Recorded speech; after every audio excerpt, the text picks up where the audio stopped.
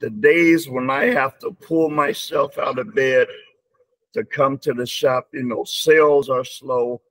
I haven't scaled to where I want to be yet, but I think about this guy, Brennan, and I hop to my feet, man. And I come in and I just show up, and we're blessed and honored to be in the environment that we're in, to where we can just meet people wherever they are.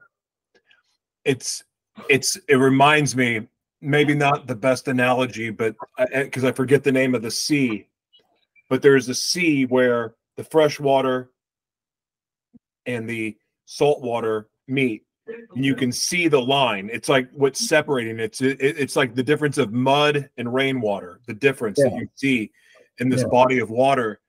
And what I think about, that is the typical divide.